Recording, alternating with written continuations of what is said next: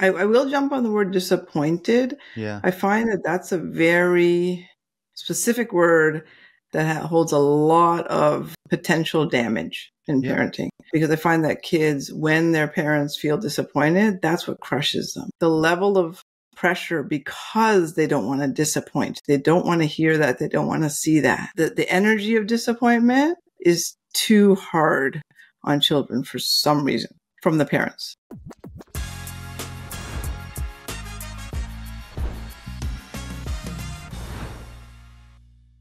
Hi, Julia. Maybe you would just introduce yourself briefly and... Yeah. Thanks for having me, Mike. I love our interviews together. So before, we've done other podcasts and interviews, and they've been wonderful. And I have been working as a psychologist for over 20 years. I have a special interest in both fertility counseling, and that thankfully has shifted into, thankfully, I mean that many of my clients have had children. And so that journey has continued into becoming parents and us working on parenting.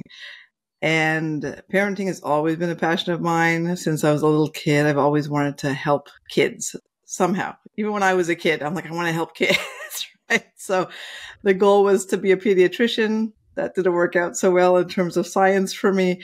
But ultimately, I realized now I've come full circle working with adults who are parents, which in turn helps the children. So that's been my focus and my passion. And I just love talking parenting and seeing how we can help people kindly make the shift into new ways, because we can. Right. Thank you.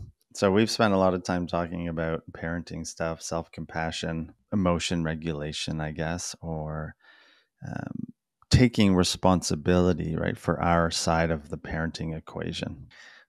Maybe just starting with your thoughts on the question that so often comes up is, where's the balance, right, between taking responsibility for our part in the parenting situation and also ensuring that we're trying to teach our kids how to do that as well, right? So not taking on too much of the burden ourselves, not blaming ourselves, but holding ourselves responsible, and then also, allowing them to suffer in a sense so that they can learn those skills.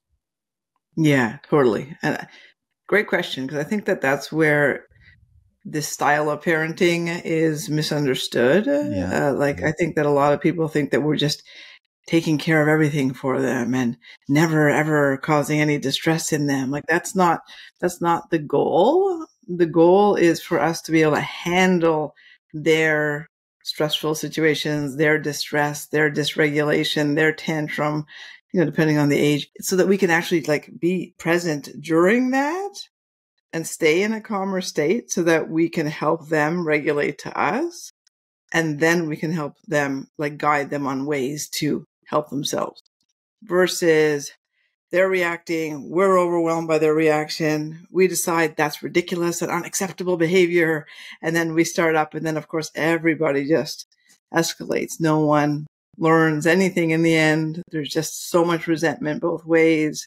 So that's kind of the typical way of things happening. And we're trying to change that so that when we own it, when we can stay responsible and accountable to our own emotional regulation, we can then help guide them to the place we want to go. Right. Makes sense? Yeah. Thanks. And you've also written a book, if I remember correctly, Take the Car, or what's the It's title? Too Tired to Parent? Yes. Question mark, right? Yeah. Take the car. Well, don't you have an acronym or something? What's the acronym? So you'll find out that acronyms are everything to me. Yeah. Lots of acronyms now. Yeah. But that particular acronym for CAR, Take the Car, is to learn how to self-care, and then become aware and learn how to reflect, because those are skills as parents that we need to do at all levels. Mm-hmm. And when we learn how to take the car, then we will be more equipped to be able to handle our kids. Cool. Thank you for clarifying that. It's been a few years since we talked about that book. It's a great book, and I will include that in the show notes. I don't know if it's in the other show notes, but anyway. For sure. And I am working on a second edition. of that book. Yeah, where I'm going to have a bit of a twist because I've also started working a lot with South Asian folks. And because of that, I'm going to bring in like Too Tired to Parent, but specifically with cultural elements that are relevant to how we were raised and how that needs to shift for healthier, more confident kids. Cool. And so back to kind of this idea of regulating ourselves. I always, only because I hear it often and these thoughts run through my mind, just really belaboring that point of, we're allowed to not regulate often. I always think I'm going to write this book, How to Be Mean to Your Kids. That's going to sell well. I hope so. So, with obviously it's like we don't want to be mean to our kids, but I think we're oversensitive. Obviously that's a generalization. And yeah, I guess like, can you help? You described a little bit before, but maybe more with a scenario or something like that where, sometimes it's okay to be mean, or not so much that it's okay, but it doesn't mean you're a bad parent, something like that. For sure. Yeah. So I think that it's okay to suddenly yell, lose our cool. It's okay to, like things are going to happen. Meaning it's going to happen. We're human as well. So we have to keep that in mind. But if we are yelling or end up being mean or name calling or whatever that is, it is important to acknowledge that, stop, become aware, and then reflect and repair. Right. And repair isn't, oh my God, I'm so sorry. Like, I shouldn't have said it like that. Like, you don't have to be this, like, you don't have to fall to your knees. It's more a factual reply. Hey, you know what? I was really frustrated. I lost it. I said some things that I didn't want to say in the moment. It was really hard for me. I'm sorry I said it that way. Can we talk about what happened? Because I feel like I'm going to keep losing it if you keep doing those things. So can we chat about how to help that? Because I know you're not doing it on purpose, and yet, it's still happening again and again. And that's getting harder for me to tolerate. Nice. Yeah, that's great. Right. Yeah. That's, I try to emulate that script, so to speak, when I act in ways that I'm not proud of. But I like your reminder. We are human. We're going to mess up, and that's okay. Yeah. And what are maybe some of you've been talking about or even just today when we were talking about how we regulate ourselves, and the fact that I think you're not that much older than me, but I don't know about that, but okay. Yeah, okay, maybe. But anyhow, generationally speaking, our parents were probably from relatively the same ilk, different cultures, obviously. And I think this is a helpful frame for people to, up until, again, depending where you're from and your background and stuff, up until World War II and shortly thereafter, there really wasn't any time for people to reflect on their emotions and their kind of to develop a lot of these skills. It was very much grind it out, survive. And now that we aren't per se in that predicament, most people, at least in the Western world, now we are faced with those situations. And if we're to evolve and advance and have a more cohesive, I don't know, peaceful is not the right word, but cohesive society, we need to learn to deal with these things. So yeah, you mentioned the vagus nerve stuff. Can you elaborate more on that and how you're working with those ideas? And if you agree with that framing.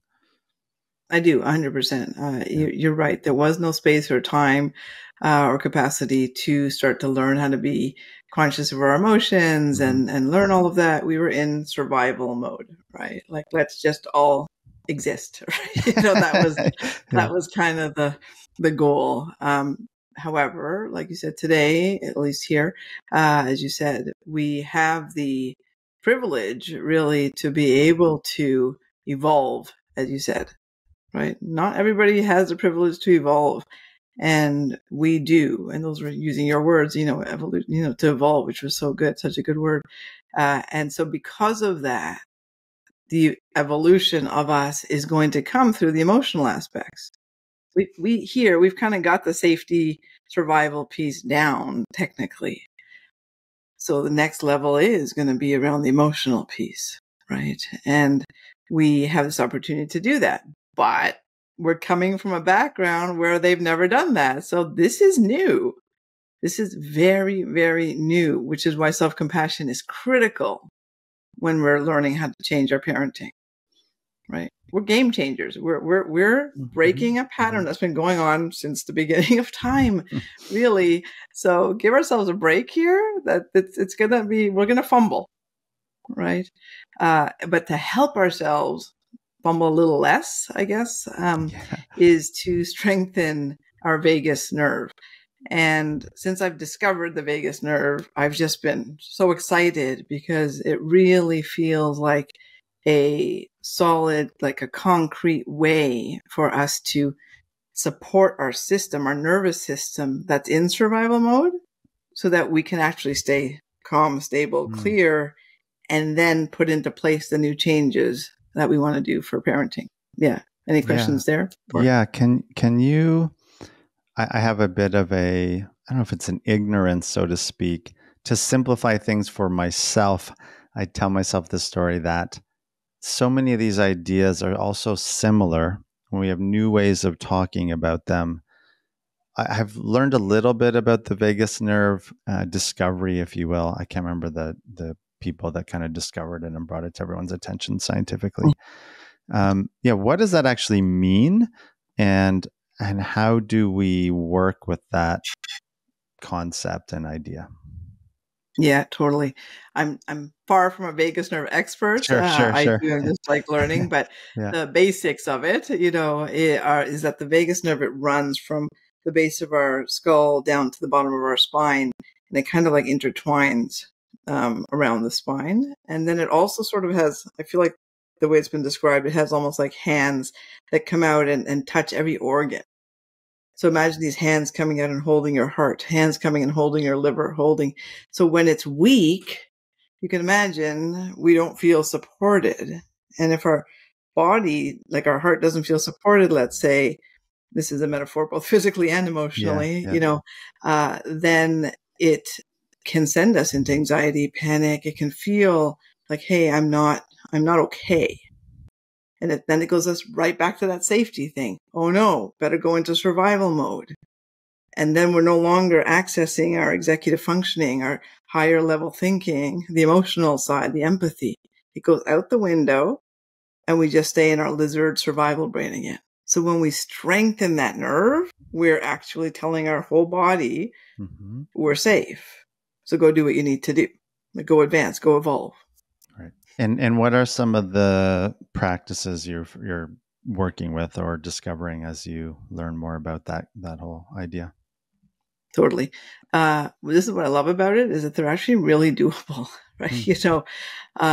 So there's one breath work piece, particularly that it's a 4-second inhale, 6-second exhale, but it's both ways through the nose for this particular one, right? So that's a little counterintuitive to people, right? We're used to going, right? Which is fine. And there is a sigh breath, which we can talk about as well. But this one is sort of a proactive breathing exercise that activates our sympathetic nervous system as we breathe in, which is sort of the stimulus response. It like gets us moving, gets us going.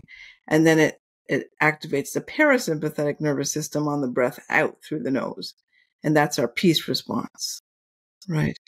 So when we are feeling a bit heightened or extra stressed, if we do this by shortening the inhale, which is a stress or stimulus response, and increasing the parasympathetic response, we're telling the body and the brain, okay, we're good, we're calm, everything is okay, right?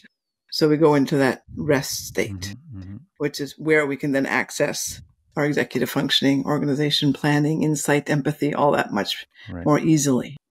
So that's one, 4 in, 6 out through the nose. Can we I love, can we do that? yeah, Let's do that right now of for course. should we do a couple Beautiful. cycles? Do you want to say in whole or in and out, or how should we count this out? Yeah, I'll count it out for you. Okay. So let's Okay. just, take a minute. Imagine you're just sitting in a chair. Well, you are. Sit in a chair, close your Yes, yes, eyes, yes. and I want you just to drop your shoulders and just notice your breath for a moment. And then when you're ready, I want you to take an inhale through your nose for 4 seconds, which I will count out, and we'll do this for 2 rounds.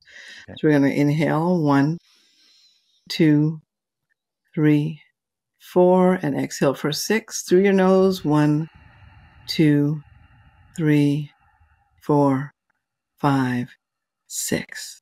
And again, 1, 2, 3, 4, and exhaling for 6. 1, 2, 3, 4, 5, 6. Thanks. Beautiful. Yeah. Yeah. Lovely. Yeah. Okay. Sorry. Yeah, And that was another one I want to just share that's really important, and this is a little more around the heart rate variability, which you can research about, but it's a coherent breathing. And this is something that I do now every day. I do it for 10 to 15 minutes a day. Research says that after 8 minutes, you're starting to secrete all that good chemistry in your system. So by keeping it to 10, 15, it's like you're keeping hold on the go button, right, for the good chemistry. But the goal for that is just, it's an equal breath in and out through the nose. So it could be 4 in, 4 out, or 6 in, 6 out. I personally like 6 in, 6 out because I've been breathing for a while, so it works for me. But the goal there is to keep us balanced, right? Because we want to take action. We want to be able to be like up and ready with the sympathetic nervous system going, but we also want to kind of be chill and relaxed about it, right? So that we're balanced. So that's what that does. And after 8 minutes, they're saying, the research is saying that we start to secrete the dopamine, the oxytocin, the serotonin. And what happens is that gets generated apparently in the gut, and then the vagus brings it up to the brain. Wow.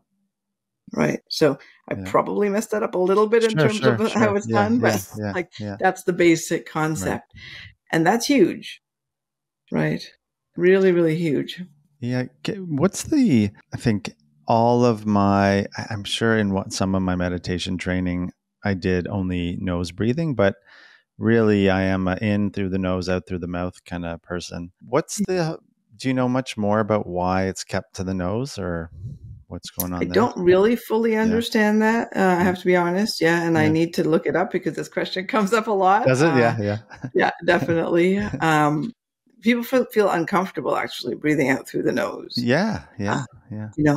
I feel like it slows people down, and that's part of it. Because the alternative, if you're stuffy, because allergies or cold, what do you do those days? They say to do a straw breath, so as if you're inhaling and exhaling through. Right. Oh, so the inhales through the straw as well. If you can't, if you're stuffy, then you could do both through the straw. Right. Yeah. I do know not a literal straw, but yeah.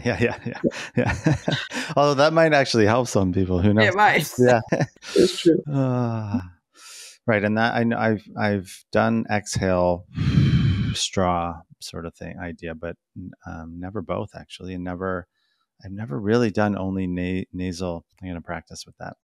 Yeah, it's really cool. It is. I find it much more nourishing. But Andrew Huberman talks about the side breath a lot, and his, he teaches that, go in, extra sip, and then, right.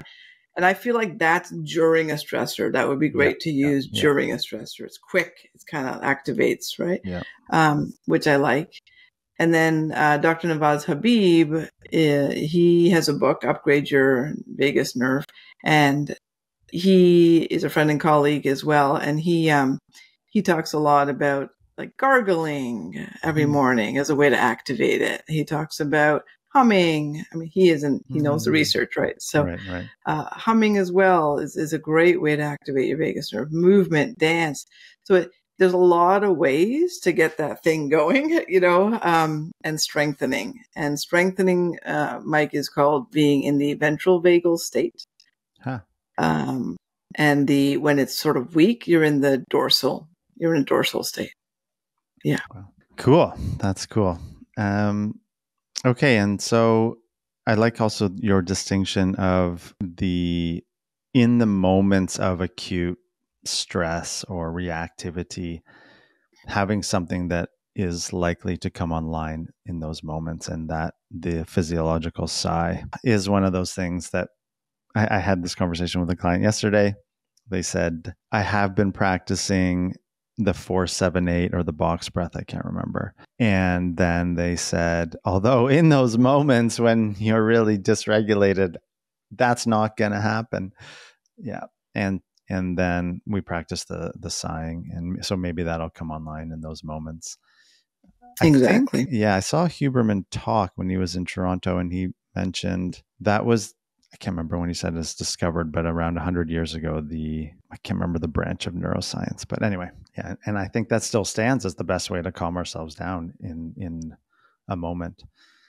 Totally. Bring it back to parenting as you're saying that. I'm just going to say it out loud. Is that when we do a sigh breath, it can have a lot of tone, which the child can pick up as, oh, mommy or daddy doesn't like me. Right. Because it can be, right. And there's like, which again, I get it. Like, I get it. Right. But that is just going to make it worse in some ways for the child. And then we're going to have a continued escalation. So I'm not saying you have to like be so paranoid that you're like, oh my God, how did I sigh? But if you notice that you might have done it, or they notice, then just acknowledge it. It's like, I was just sighing. I heard it. You're right. I did sound like I had a tone. I'm just trying to sigh because I'm frustrated. Right. Like owning it and laughing. Yeah.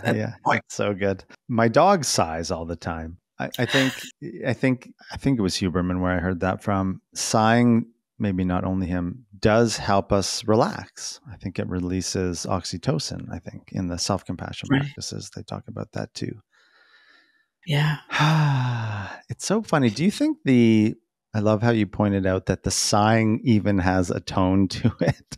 And often, probably subconsciously, we sigh with a tone, or it expresses our emotion almost that we're feeling, which is really interesting. Okay. And any other, that was a much more pleasant sounding sigh, wasn't it? Yeah. Where else, or in that, you articulate the communication so nicely of just owning it and just saying it.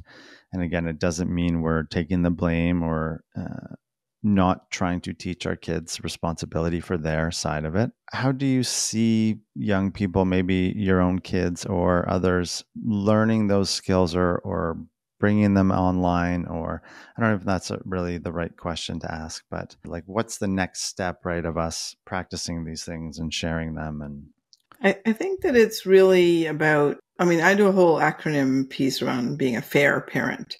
And to me, the acronym represents obviously certain things, but really the concept of being fair is, I think, what we want to be striving for, because children love it when we're being fair.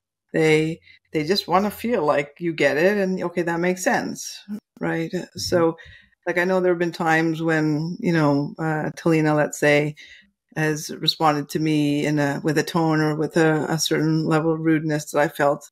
And because I've been fair, I'm like, hey, I know you're having a hard day, and that one just didn't feel good to me, right? That wasn't called for. I didn't deserve that. And then she's able to pause and go, yeah, okay, you're right. I'm sorry. Right. So I'm not getting her in trouble for it. I'm just like, hey, like, let's be a little more aware. Like, I understand you're having a tough time. So I empathize with that. And it's also true that wasn't cool. Right. Now, if I haven't been practicing being fair, and I've always been sort of like, what's wrong with you? Why do you do that? You're always rude. You're, that kind of, she would not have responded to me that way. Right. She would have just blamed me for something. As you're saying that, I'm reflecting on my own experience where I try to practice what you're saying, being fair or kind of consistent and thoughtful. And then at the same time, sometimes it's a bit of not an excuse, but I don't want to deal with this kind of attitude. where the world's not fair. So out in their lives, right, the way they're treated, the way things roll out, school's not fair in lots of ways. Your teacher's not fair. Your friends aren't fair. Like the world is not fair in a sense.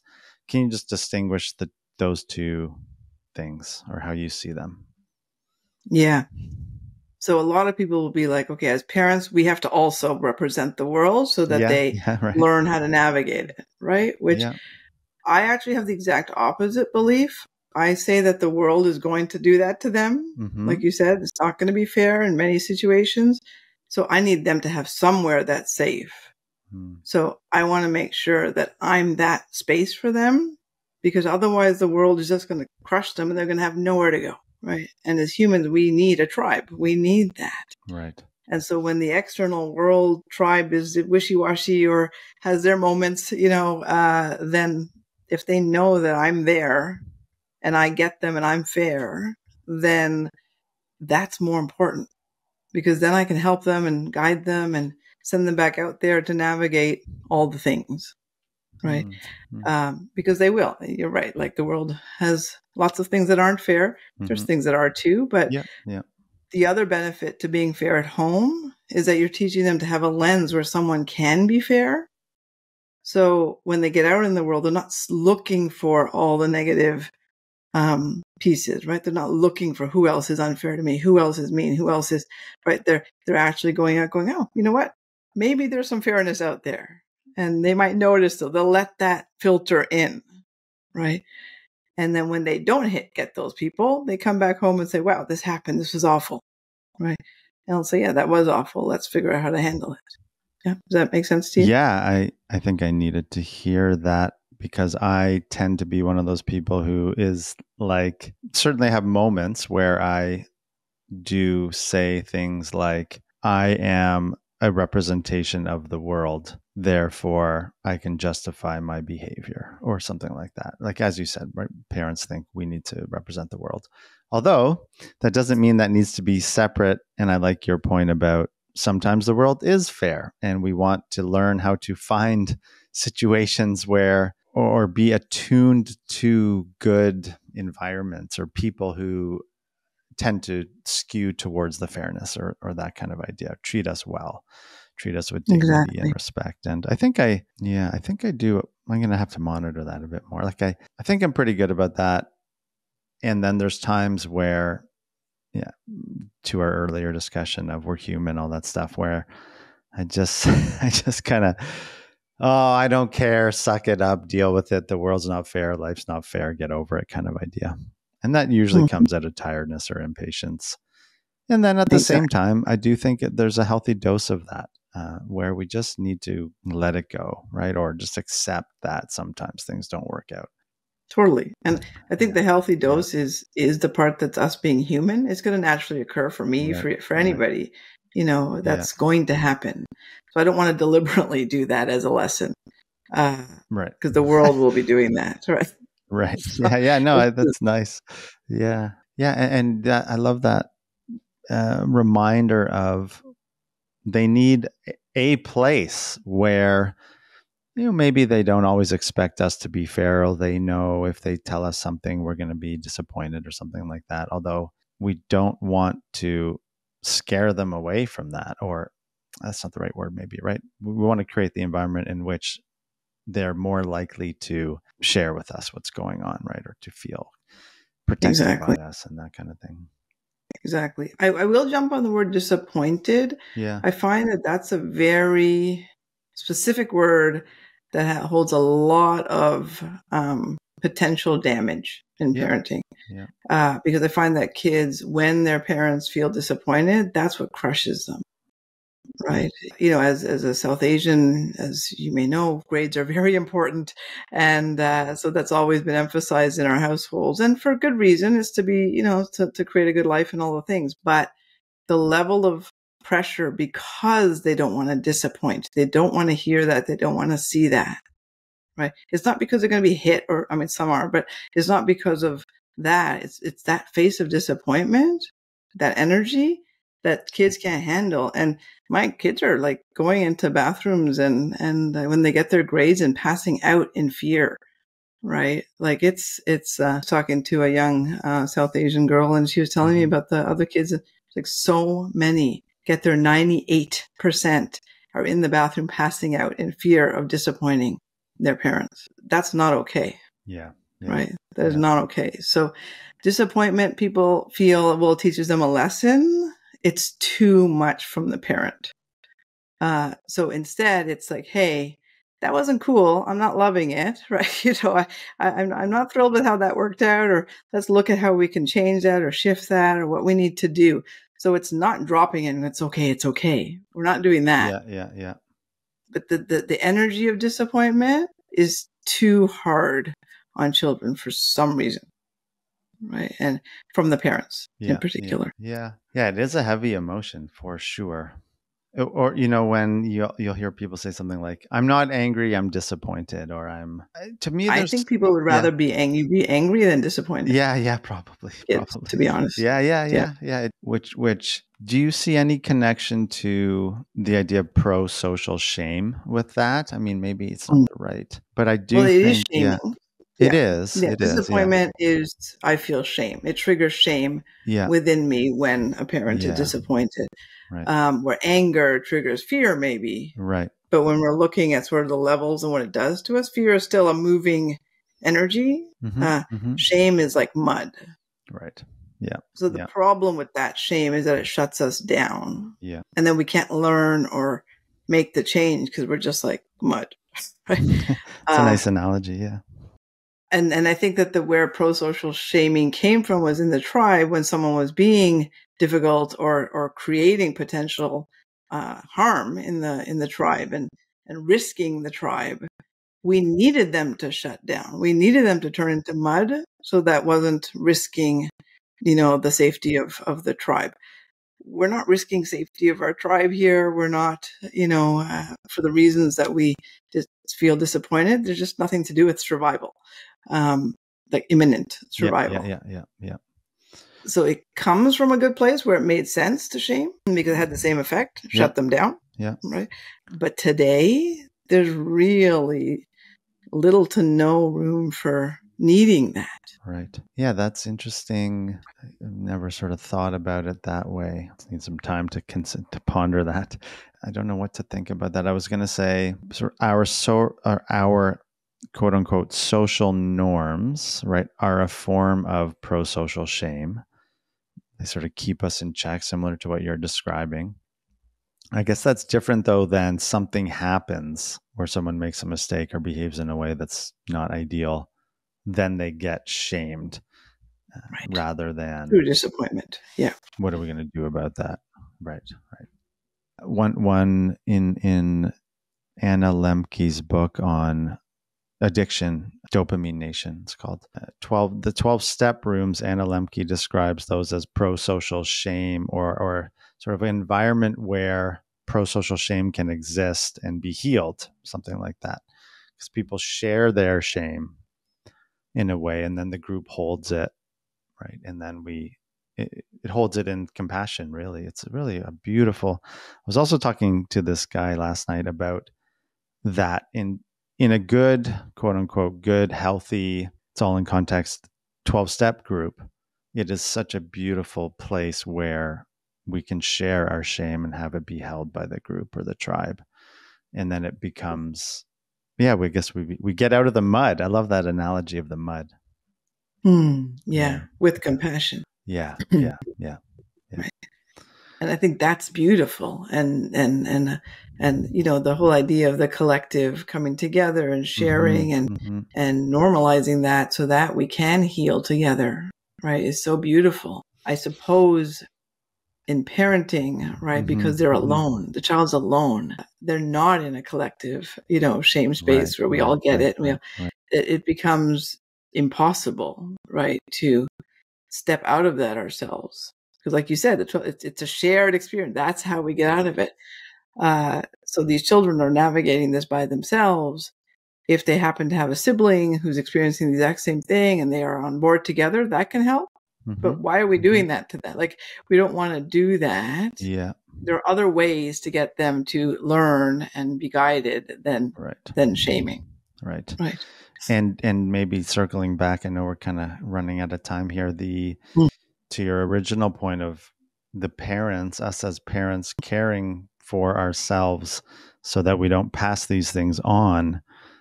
So much, I'm careful to say, those are things I have learned to work through, et cetera, et cetera. Obviously, they still come up sometimes where my own shame and inadequacy gets transferred onto my kids.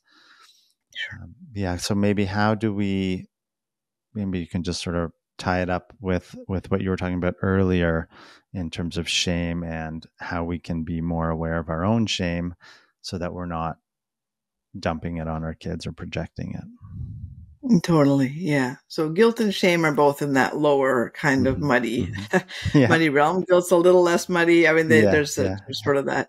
Yeah. And if we are feeling activated in that, typically it's guilt, right?